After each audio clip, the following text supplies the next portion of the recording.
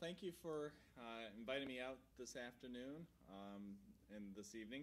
I'm going to talk to you a little bit about what we do at the Weather Service and some things involved with weather.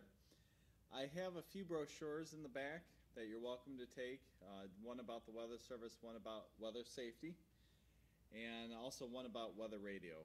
And so whenever I go out to talk to a group, no matter what the subject is, I always got to throw in weather safety. That's really our mission, is to issue all our watches, warnings, advisories, our forecasts for the protection of life and property for the citizens across the United States. So these are just a few pictures of our Weather Service office up there in White Lake. We're officially called the Weather Service office at Detroit Pontiac, but technically we're in the tiny community of White Lake up there. And so just to give you a feel for what it looks like around our property. So what we'll talk about today is who the National Weather Service is, what we do, some of the tools that we use in the weather forecasting, weather safety. I want to talk to you a little bit about our flood, our big flood event that we had last year since it hit this community so hard. And then we'll talk a little bit about some of the severe weather that we have and some weather resources that you can use to get notification of those watches and warnings and advisories. And along the way, if you have any questions, don't hesitate to stop me. I mean, that's part of the reason why I'm here, is to answer your questions. So otherwise I'll talk for about 50 minutes, but I'm here to answer those questions, so I'll gladly take those. So at the National Weather Service, we're part of the federal government. We're under the Department of Commerce.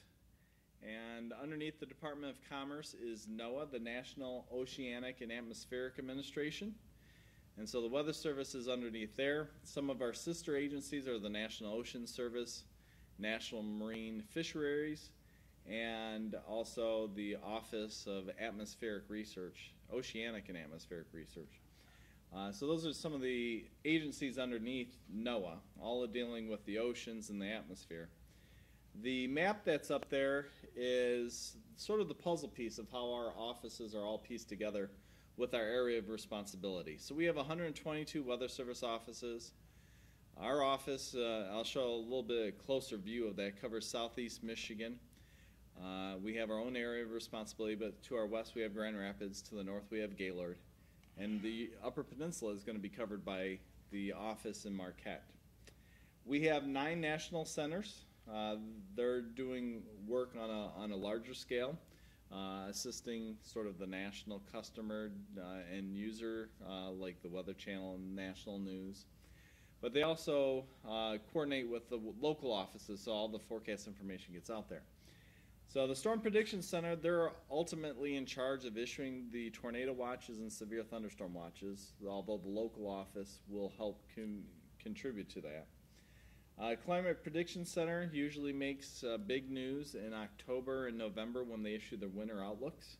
Everybody's interested in how this winter is going to pan out, and so their official outlook it comes out in October, and then an update in November, although they'll make climate forecasts out for 12 and 13 months. So they actually do a long-range forecast.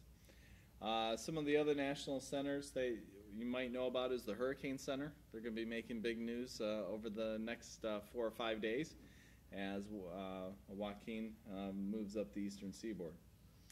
So at our office, we cover 17 counties of southeast Michigan. We go from the tip of the thumb, Midland and Bay City, all the way down through Metro Detroit, down to the Ohio border. So all the watches, warnings, forecasts out for 7 days, we have that responsibility. We also issue forecasts and warnings for Lake Huron, Lake St. Clair, and the Michigan waters of Lake Erie. So we have some of the marine responsibility. We also issue aviation forecasts for the airports, the 6 major hubs that we have that deal with passenger and cargo and charter type of flights. So Flint and Saginaw, Pontiac, the 2 Detroit airports, and Ypsilanti. So at each office, we have a staff of meteorologists that study the weather, usually one hydrologist per office that worries about when all that rain hits the ground, how it's going to flood or move into our rivers, lakes, and streams. And then we also have a staff of electronics technicians that are going to work on all the computer systems that you see. We are there 24 hours a day, every day of the year. If it's a holiday in the middle of the night, we always have at least 2 to 3 people on duty ready to issue the forecasts and warnings. Weather happens all the time. We know that. It doesn't matter whether it's a holiday, it's the middle of the night. We have to be ready to issue the warnings, and that's why we are fully staffed 24 hours a day, 7 days a week, with always at least 2 to 3 people on duty. If we have severe weather, chances are we're going to have a lot more than that. Maybe 4 or 5 people to deal with a winter storm, anywhere from 6 to 10 people on staff working a severe thunderstorm or a tornado event. So when we look at our severe weather, we're almost through 2015, so we thought we'd give you the 2015 stats at least through August. September's not quite yet complete. I guess we got a few hours left, so we can't put the September stats up there. But 2015 thus far has been a relatively quiet year. We've had a few significant events that we'll talk about, but the graph on the far right shows 2015, and you can see the bars just not as high as our 7-year average, or even last year, 2014, which was a record year for the number of severe weather events in southeast Michigan. So we generally are going to average around 300 severe thunderstorm events, whether it's wind, hail, or tornadoes. This doesn't count sort of winter storms or floods or anything like that. And then the differences in the coloration is what month all the severe weather activity hit. So last year in 2014, you can see the green bar on top and the blue in the middle. July and September were our big months. This year, of course, every year is a little bit different. This year, our big month was August, and so that's makes up the majority of the events. On here, we list what our severe thunderstorm criteria is. So when we talk about severe thunderstorm events, tornado is kind of obvious. We know that's a severe weather event. Our severe thunderstorm warnings are issued based on when we have a 58-mile-an-hour wind gust potential, and that's where damage starts to occur. Trees fall over, limbs can break off that can crash through windows, damage cars, things like that. Or we have hail 1 inch in diameter or larger, and that's where damage starts to occur to your cars at that 1 inch mark. You get those pings on the roof and trunk and hood and things like that. It has nothing to do with lightning and nothing to do with the amount of rainfall. If we get enough rain, we're going to issue a flood warning. Every thunderstorm has lightning and has that potential to cause injury or even death. And so we don't issue a warning for every thunderstorm that's out there. We kind of rely on weather safety messaging to let you know that every thunderstorm you need to be indoors for. So some of our big events, we had a tornado outbreak on June 22nd, spanning into June 23rd, right around the midnight hours. And so the biggest portion of the tornadic event was a tornado that formed just east of Birch Run and then ended just south of the town of Millington. That tornado was rated an EF2. Now we rate our tornadoes on a scale from 0 to 5, and we call that scale the EF scale or the Enhanced Fujita scale.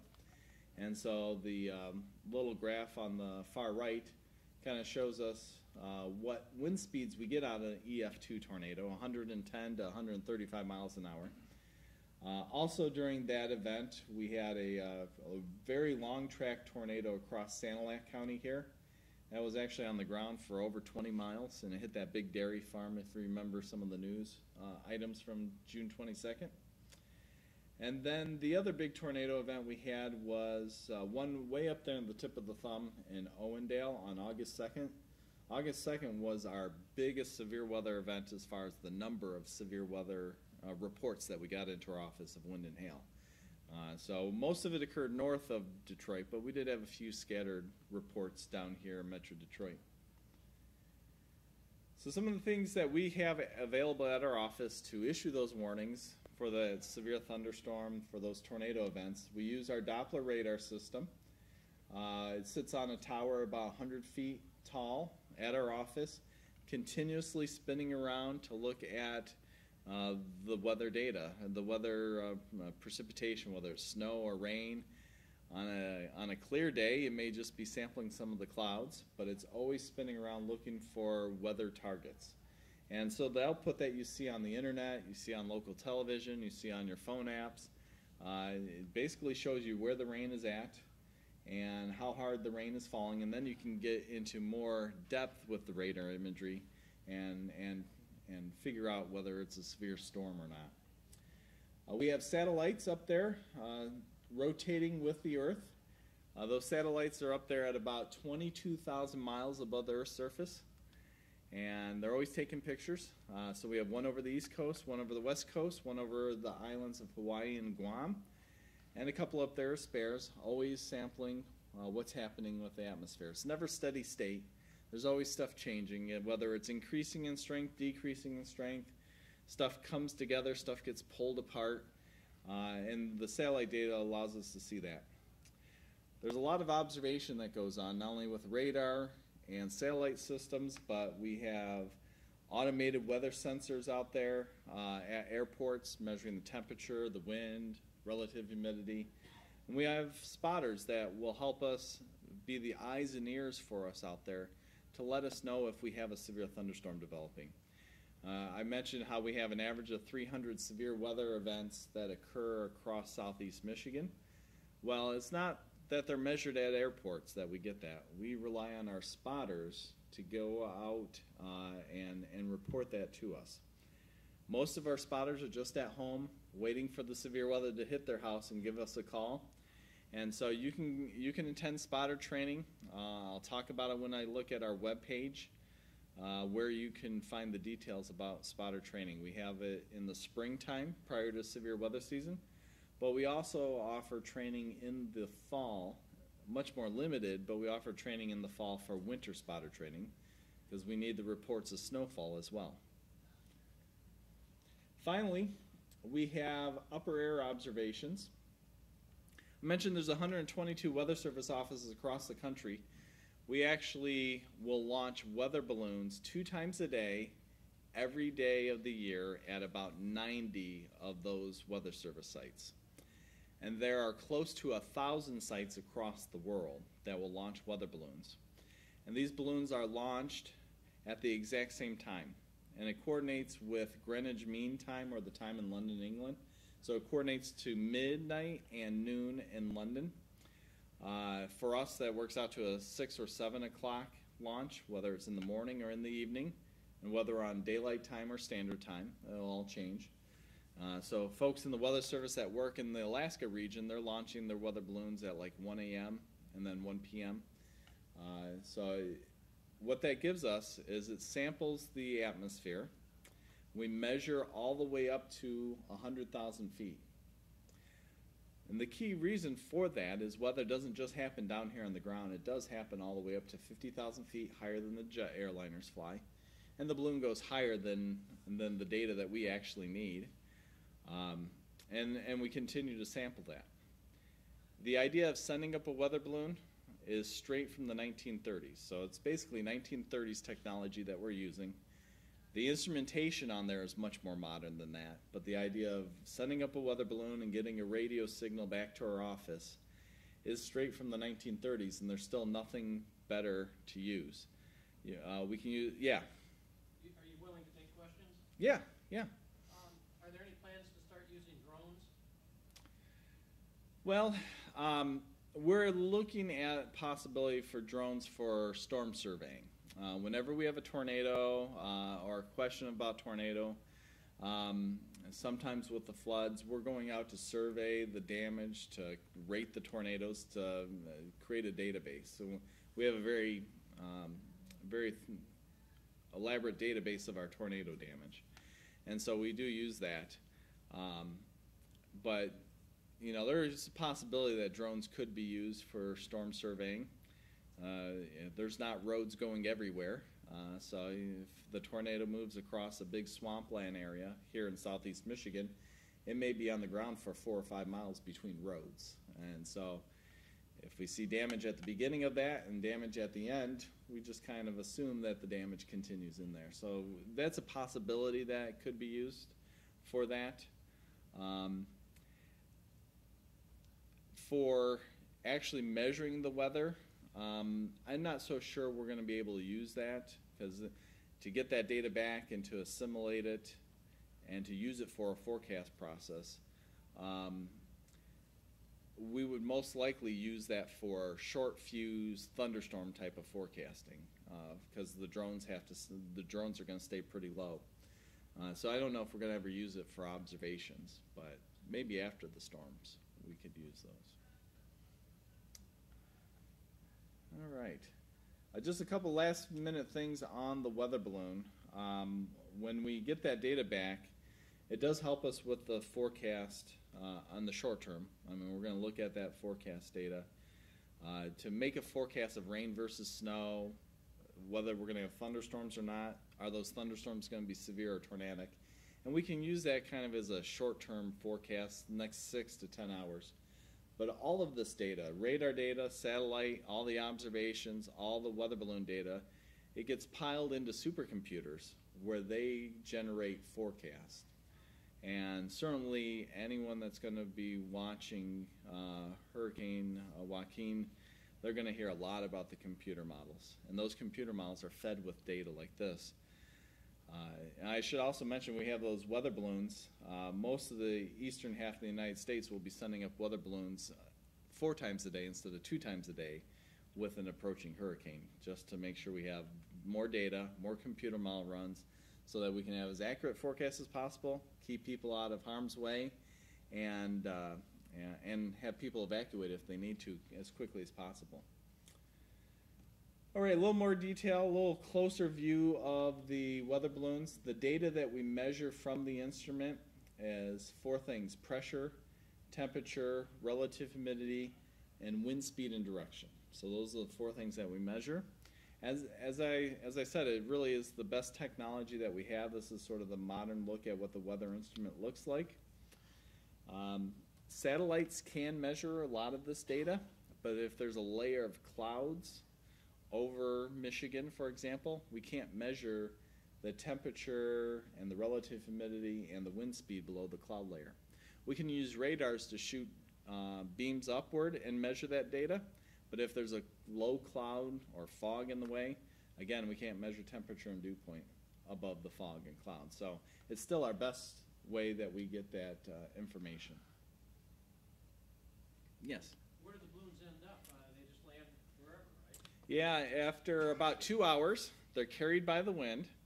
They get up to 100,000 feet, and what ends up happening is there's less air pressure up there. Anyone that's been in a jet airliner, your ears pop to adjust to a different air pressure. Our balloon expands to adjust to the air pressure, and eventually expands to the size of a very big backyard shed or a very tiny house. It expands one more time and it pops, and then it falls back down to the ground.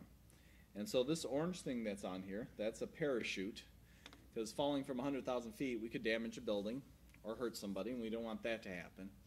And so, yeah, the balloons and the instruments come back down.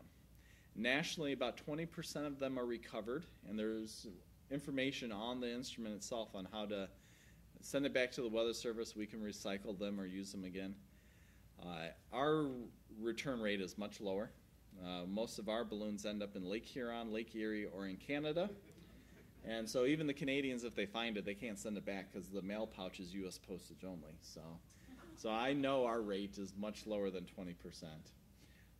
My understanding is that a lot of the material that it's made out of is biodegradable, so we're not polluting the atmosphere, the ground too much, and so that there's not a bunch of weather balloon debris in Lake Huron or Lake Erie or anything like that.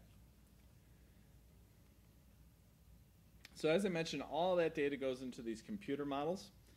Now, the computer models are far from perfect. They serve as our first guess as to what's going on in the atmosphere. And then we don't have just one to look at. The United States runs 2 main computer models. And then we have other computer models that look at different aspects of the weather. Some of them only go out for 18 hours to forecast thunderstorm development. Some computer models go out for really for months, like 2 to 3 months.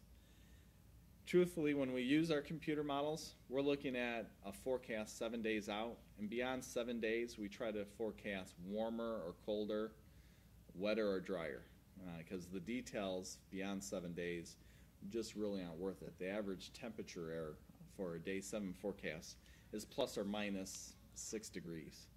So you're talking about a 12, 13 degree spread, and it gets even wider the farther you go out in time. So I mentioned we have computer models. Canadians, the Europeans, the British, they all have computer models. I mean, we can look on, and we get that data ingested into our office.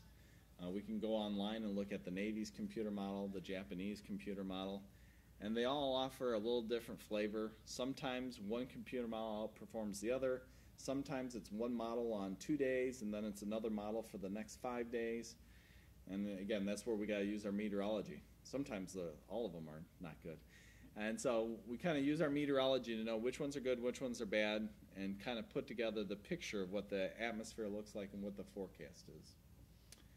A little closer view of our Doppler radar. It is the world's most powerful Doppler radar. And we don't just look at the lowest levels of the storm. We actually sample the entire atmosphere. So when the radar beam turns around, it shoots at 0.5 degrees, and then it'll go up to 1.5, and eventually all the way up to 20 degrees. As I mentioned, we look at the data on the television, on our apps, on the web pages, and most of the time we're just looking at where the rain is at, where it's going, and how heavy the rain is. We're all used to seeing the blues and the greens being the light rain, and the reds and the purples being the heavy rain. But that doesn't tell us all the details of the storm. We also have the Doppler part of the radar, and we know Doppler radar is talked about as promotional for most of our television stations. Well, the Doppler part really allows us to look inside the storm. So when we look at this, everything in green is moving towards our radar site, and that radar site's near the bottom of that picture, near the donut hole. And so everything in green is towards the radar, everything in red is away from the radar. And where those red and green couplets are together, that's a rotating thunderstorm. And that rotating thunderstorm is a trait of a severe thunderstorm. As that rotation gets tighter, faster, and lower to the ground, then we get worried about tornadoes, and we can issue tornado warnings before the tornado ever hits the ground. So since we talked about all these severe thunderstorms, good idea to talk about some safety. And I always have to talk about safety wherever I'm at. Lightning, by definition, every thunderstorm has lightning with it. And we really have a simple rule. When thunder roars, go indoors. The reason for that, like in this case right here where we have lightning, it's actually out ahead of the rain area. And so in our average thunderstorm, we can have lightning arc out of the thunderstorm and strike areas that are 5 to 10 miles from the rain area. That's an average thunderstorm.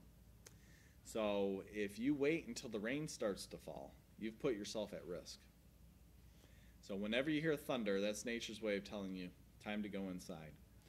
Now when you're inside, don't use your shower, don't use extra electric appliances. We're not telling you to turn off the refrigerator and unplug that. But if your home is hit by lightning, damage can be caused from the lightning traveling through the electric circuits. Most people are still injured in thunderstorms by talking on the telephone. So the corded telephone. Now if you have a cell phone, a cordless phone, you're going to be okay. The base of that cordless phone may be fried, but you won't have the ear damage that you get if you talk on a corded telephone. When outdoors, don't take shelter in those open gazebos, picnic shelters. I know a lot of our golf courses like to have those with lightning rods on them. That doesn't make them any safer. So a good place to go, if you're in a park-like setting and you don't have a permanent building to get to, is a hardtop automobile. Now, a convertible doesn't work even if the roof's up because it's not a complete metal cage that surrounds you. You need to have that metal cage surrounding you. It's called a Faraday cage, and that's what protects you from lightning. And so a vehicle can offer protection there. For flood safety, got a little video.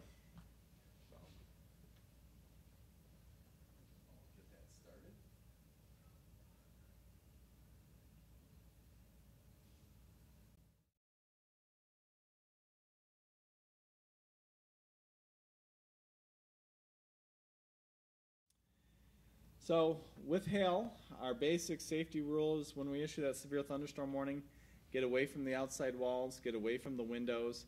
When we issue a severe thunderstorm, it's hail that's big enough that can break windows, and obviously we want to stay away from the flying glass if windows do break. So that's a southeast Michigan picture from April of 2014. So we had hail about 1 inch in diameter, severe hail, but it piled up. As you can see, it looks like snow. And since it was early April, there was no leaves on the tree, so it really looks like it was snow. This is a hail event from July 27th of last year, where it got up to as much as baseball size up in Highland Township, just west of our office. And that one right there is from Bay City in 2012, so that is just under just at baseball size, just under 3 inches in diameter. So needless to say, if that's falling, it's going to break your windows. One of the most amazing things about hail that I'm always reminded about every time we have a big hail event is it is really non-discriminatory about what it damages. Every roof, every piece of siding, whether it's wood or vinyl, bricks hold up a little bit better, and then windows. So we had a hail event, the one down here on July 27th, and it hit Highland Township, and we also had hail hit just north of Bay City and north of Midland, but not the two cities proper. And they both had baseball-sized hail. Those two hail events on the same day caused over $100 million worth of damage. And it didn't even hit big population centers. We moved the Highland storm down here, or we have the Midland and Bay County storms about 10 miles south into Midland and Bay City proper. We probably would have been, closer to $500 million worth of damage. So just incredible amount of damage hail causes. So this is a little video from Oklahoma.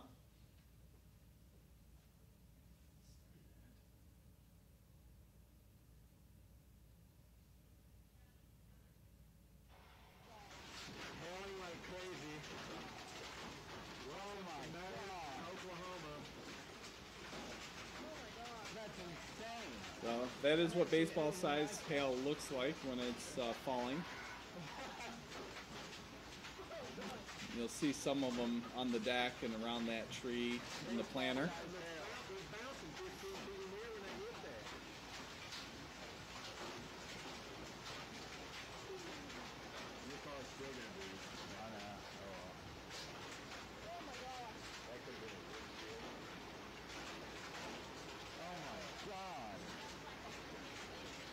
Sounds like it is with our roof. Oh my God, look at that. We just get through with the same car and it'll be completely, So you get an idea of, how loud it is and, sort of what it looks like when those hailstones are hitting. So when we issue our severe thunderstorm warnings for winds, we're issuing at 58 miles an hour or greater. Again, stay in the center part of the building, away from windows. We issue those for 58-mile-an-hour winds that can cause trees to fall over, large limbs to break, and then especially your community where you have so many trees, it may fall over on your property and on your home. So you want to stay away from those outside walls. The center part of the house is going to be much more structurally sound. And so just some of the different looks of a couple of severe thunderstorm events across southeast Michigan. For tornado safety, we need you to get to your basement if you have one available. And when you're in your basement, get underneath the stairs. I know that's a good storage spot, and I should practice what I preach and clean it out a little bit more. I know if I got a tornado headed to my house, I'm going to be throwing, Rubbermaid bins out of the storage spot. But it really is the best place for you to be, because if your home is hit by a tornado, debris falls into the basement. So you want to protect yourself from the falling debris. If you have a really solid workbench down there, that might be okay too.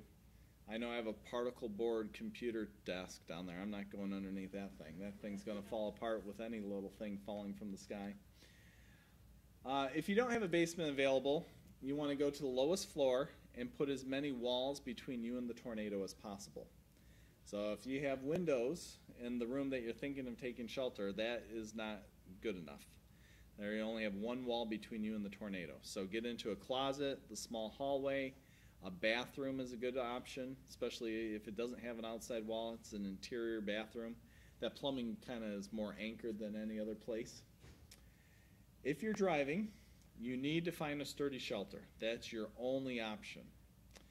Now, here in Metro Detroit, you have lots of options to find a sturdy shelter. There's lots of businesses.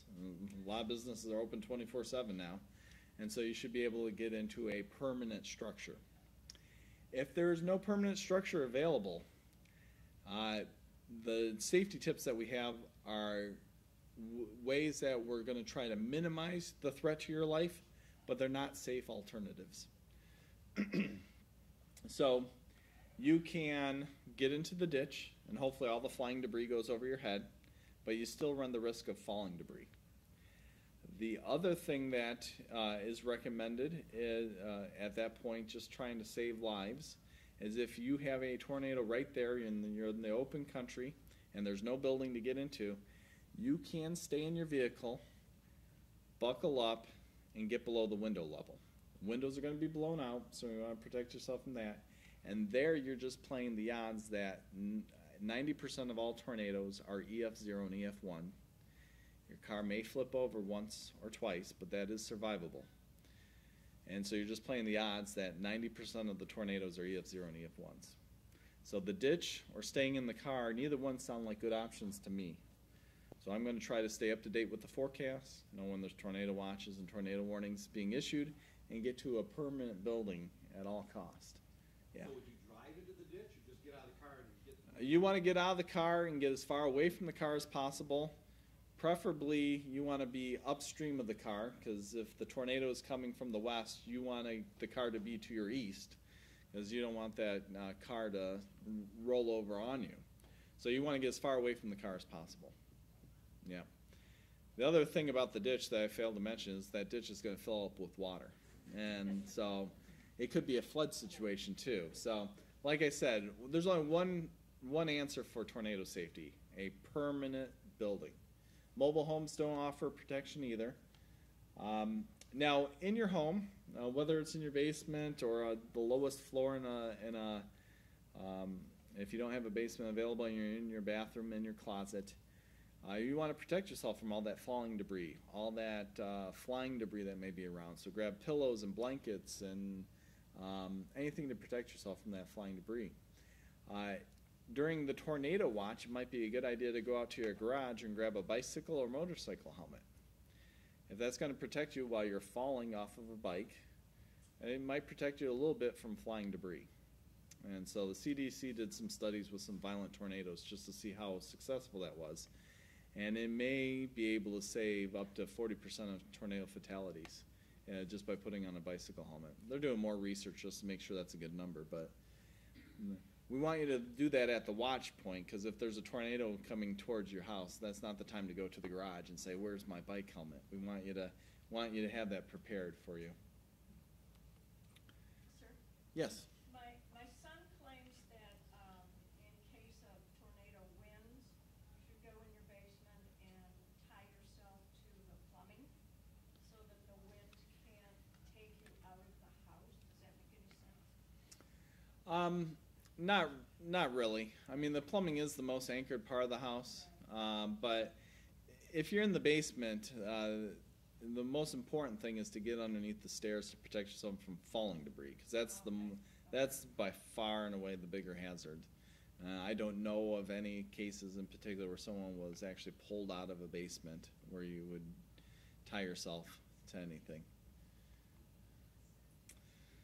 So some of the tornadoes that we've had around southeast Michigan, the 2012 Dexter tornado was an EF3 tornado, which is the biggest tornado we've had in the last 20 years. And at EF3 level, you lose outside walls, all of the roof structure, and just really interior walls are left standing. On that same day, we had a EF0 tornado down in Ida. and just a panoramic view of some EF2 type of damage in Dexter.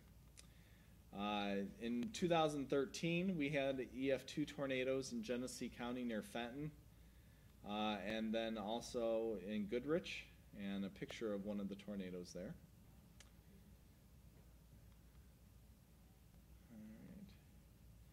And so with that talk on safety, we can talk a little bit more about some of the specific events. We had the big flood event just over a year ago. And so with this, let's just kind of look at, we just have our satellite picture here with our storm system that affected us. This is our radar loop. I'll play this one for you so you can see all the rain.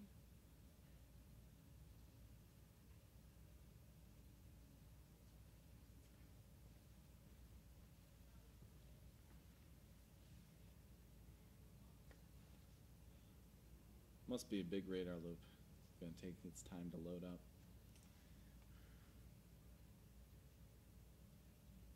Or maybe not.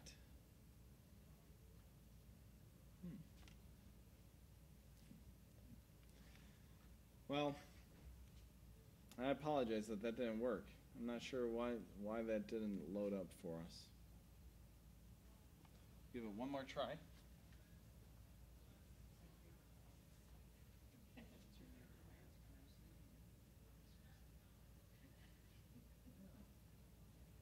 I apologize for that.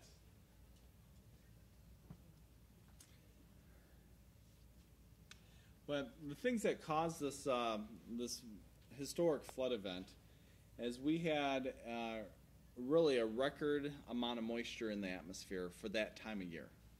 Now, August can have a lot of moisture in it. I mean, August is a very humid month around these parts, but it was even more humid than normal, and it was actually near record levels amount of moisture in the atmosphere based on that weather balloon that we sent up.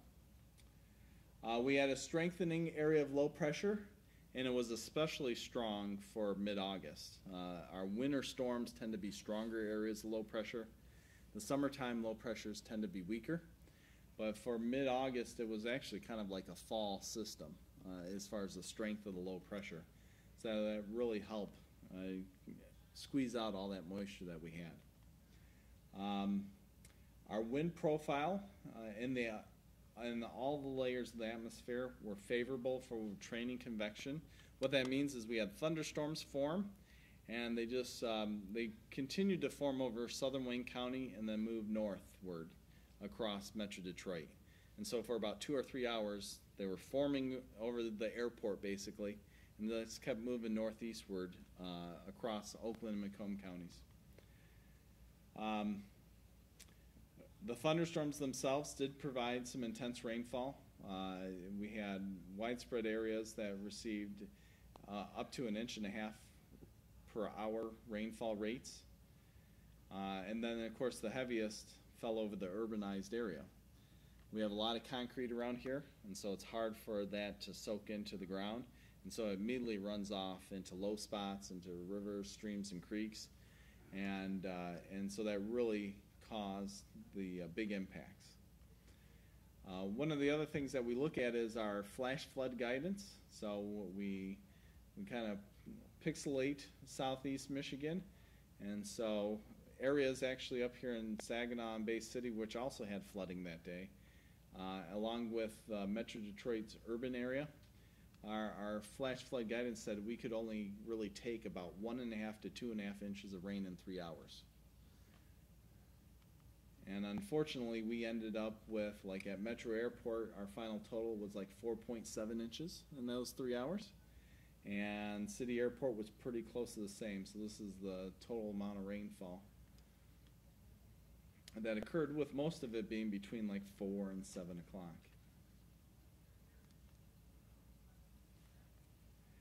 A lot of our rivers, streams reached flood stage very quickly with the rain. They had a couple of record, Ecorse Creek down in Wayne County, and then the Clinton River in Clinton Township hit all-time record highs for the amount of water. I think that's a picture of some of the Clinton River flooding that we had. And the rainfall totals for that day, Detroit Metro again was 4.57, which was the second wettest day in Detroit's history. Saginaw and Flint both were between 2 and 3 inches. So, all-time record for any one day was way back there in 1925 of 4.74. So, some areas, though, had even more than that. And you can see southeast Oakland County in that maximum area with 6 inches plus. And that all really occurred in about 3 to 4 hour time window. And again, our flash flood guidance said about 1.5 to 2.5 inches of rain is all we could take in a 3 hour window. And so we ended up with double to maybe close to 3 times what we could take. And that's why the flooding was so widespread and so, and really so bad. So this particular flood event, 2014 wasn't a big flood year for the United States, but this particular flood event accounted for 70% of all of U.S. flood damages in 2014. So that puts it in some perspective. Again, it was a low year for flooding, so that also kind of contributes to it.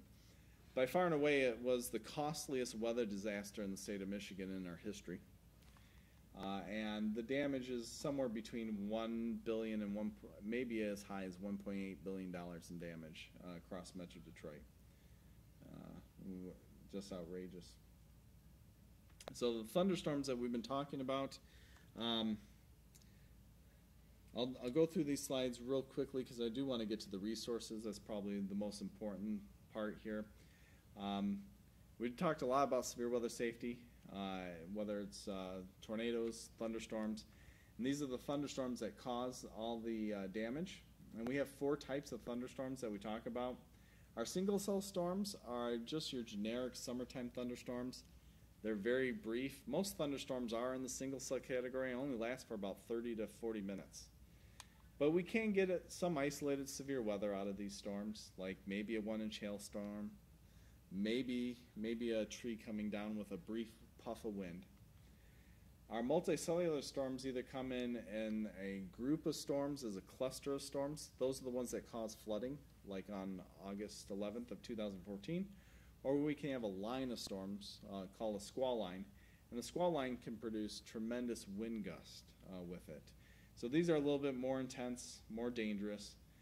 But the most intense storm are our supercell storms. So all the tornadic events I've been talking about, June 22nd and 23rd of this year, the Dexter, Michigan tornado, those all formed out of supercell storms.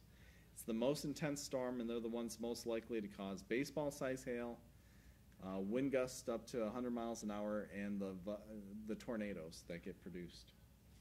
So well, these radar loops are going to work for me. That's good.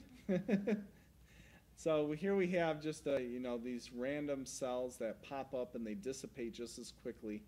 That's kind of what a single cell typical summertime day looks like. The storms develop and they dissipate almost as quickly as they develop. No real organization to it. Our multi-cell cluster storm, especially up in here, you can see how the storms just keep generating over this area of Michigan. And this was a flood event that we had in Flint where we got about 4 or 5 inches of rain overnight.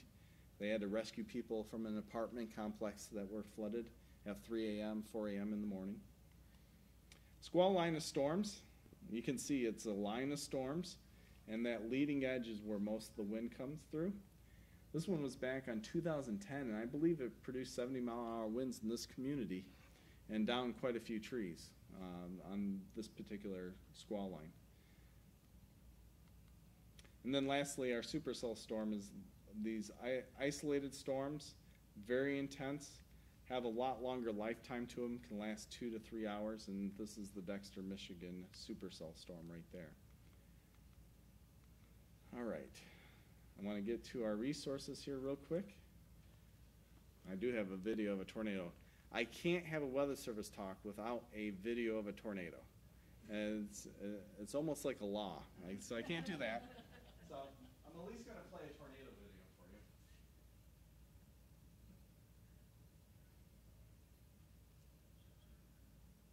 Well, I thought I was.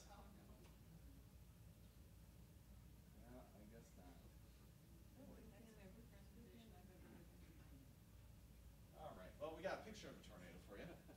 So That's the picture of the Dexter tornado, right in there. And this was unusual in the fact of how classic it was. You could be in the right spot to look at the tornado, take pictures, and remain safe. In Michigan, most of our tornadoes are wrapped in rain, or we have a lot of low clouds and fog. And so it was a little unusual in that sense that you can take a good picture of it. So when we talk about safety, we want to put together a plan. And for our weather safety plan, we really should have a weather radio for all seasons. We have weather radio tower here in Detroit to broadcast for the metro community. They're programmable, so you can program in the county that you live in and for the events you want to be warned for. It'll make an alarm sound that is loud enough to wake you up. It's as loud as your alarm clock or smoke detector, and it really is as important to have in your house as a smoke detector. When we issue a tornado warning or a severe thunderstorm warning with a lot of wind, the sirens may go off. And those sirens are designed for outdoor warning. If you think about what information does a siren give you? Nothing. You just hear a sound. All it's telling you is to go inside and find out what's going on. And so when you're outdoors, backyard, in a park setting, they have a purpose to tell you to get inside and find out what's going on with the weather. Inside, have the television on, have the radio on, computer, cell phone, whatever the case. But if you don't have those available, or you're not paying attention, or you're sleeping in the middle of the night, the weather radio will alert you to that. So it's like having your own personal warning alarm siren in your house. Our webpage is at weather.gov. That's for all of the weather services page. If you throw on a /Detroit, you get to the local page. If you're interested in spotter training, it's going to be in the news headlines section. And if you're interested in weather radio, we got a little section down here on weather radio. We'll go to a web page that has a little more warning, a little more action to the map. If you click on that map, you'll get the details for any point in southeast Michigan. You get the watches and warnings, the current temperature, the current forecast. It's kind of your one-stop shop if you click on that map for your location. News events are found in those news headlines, whether it's spotter training or an upcoming severe weather event. Right now, the only thing we have on there is the Lake Erie algae bloom, so we have that on there. Warnings show up, and not only when you click the map you'll get the warnings, but you have the warnings right there highlighted for you, and lots of other information. You can get our forecast on our webpage, but we also give the information out to television and radio. Smartphone apps have a lot of our data. There's no weather service app out there. We leave the app development for the private sector, but we provide most of the data that serves as the background. And you can like us on Facebook and follow us on Twitter. We do put out a lot of information on there, but we're not overbearing like some Twitter accounts can be. So I think we're a good follow, personally. So you can find us on the social media platforms. So with that, I want to give you at least a little time to ask any questions that you have as a follow-up. Yeah. Last year's storm was called a 1-in-100-year storm. Is that true, or Yeah. In the world of hydrology, we do talk about flood events, rainfall and flood events, and return frequency. And so, yeah, they were terms like 1-in-100-year. The thing is, we could have a 1-in-100-year flood tomorrow. What it really means is you have about 1% chance of having that type of storm happen in any given year. And if you look over the course of 1,000 years, yeah, you're probably only going to have 10 of those events. But to go from year to year to year, you could get that 100-year flood 2 years in a row. You could. Yeah. The bar chart slide that was in different colors for the months. Are you seeing any trends develop? Probably the biggest trends in our severe weather is that, and the research is pretty young and not fully developed on this, but with, I'm going to say the word, with global warming and climate change, what we have found is that it appears that there's a trend for less days of severe weather, but on the days that we get severe weather, it may be more intense. And that's certainly a trend we've seen in our data, and the people that are doing that sort of research have also seen that trend. Again, got to do more research to call that an actual finding, but that's where we're leaning towards. Yeah. So any clues about this winter coming up? Yeah, this winter coming up, there is a strong El Nino in progress across the Pacific Ocean. Now, in the Pacific Ocean, you can have water temperatures that are average. You can have water temperatures off of Peru and the eastern Pacific, Ecuador, Peru area that are colder than normal, called La Nina, or they could be warmer than normal, called El Nino. And so that's what we have right now is a big pool of warm water in the eastern half of the Pacific Ocean, especially off of Panama, Colombia, Ecuador, Peru, around the equator. It looks like it could be one of the strongest measured El Ninos of all time, competing with an 82-83 winter. And for those of you that remember Christmas Day of 82, with it being 65 degrees and thunderstorms, and I remember being at my grandmother's house and all the windows and doors being open and being really hot in there. Or it could be like it could be as strong as the El Nino of 97-98, which is the only February we've had in our history where we didn't even record a flake of snow in Detroit. So whether we have an extreme response in our temperature pattern from El Nino, I'm not sure if we'll have records, but we will have a winter that is far different than our last two. It will be noticeably different, and there is a good chance that it'll be so different that you'll be wondering, are we really living in the same place on the same planet? So the last two winters were almost as harsh as we can get, and if this pans out like 82-83 or 97-98, it could be as light as a winter can get around here. Now, both of those winters, we still had 20 to 30 inches of snow. We still had a snowstorm in there. So, and warmer than normal could mean temperatures around 40 and lots of clouds. So it's still going to be winter. It's just not going to be sub-zero for the entire month of February like we were this year. Yeah. Curious, do you have any competition in the private sector that is either interpreting the same data differently or actually has access to other satellite data and maybe giving more accurate forecasts? Not necessarily competition. Some of the private sector may run their own computer models, but most of their computer models are on a smaller time scale, more smaller scale models. And so there's really not a competition as much as different avenues that we operate in. We have the authority by Congress to issue the watches, warnings, and advisory, and they wouldn't want to take that on anyway because of liability concerns. As far as daily forecasts, sometimes I can look at the National Weather site and get a forecast, or I can go to other sites. Right.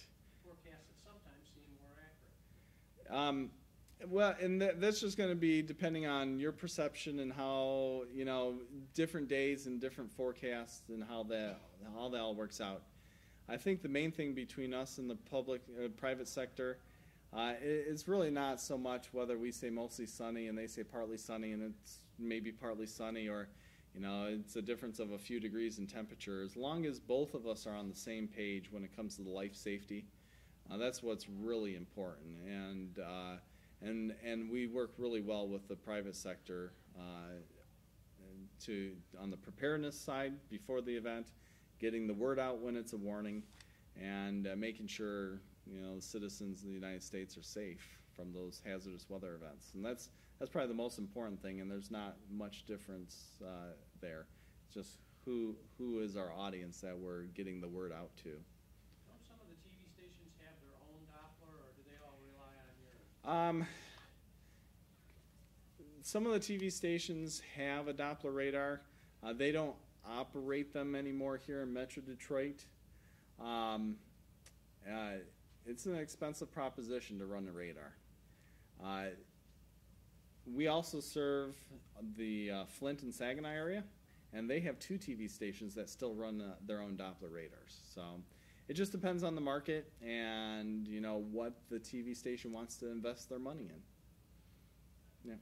But then when you look at 2 different TV stations and they come up with different forecasts, not real different, but are they just using different models, or the one guy is rolling the dice someplace? I mean, they say they're meteorologists.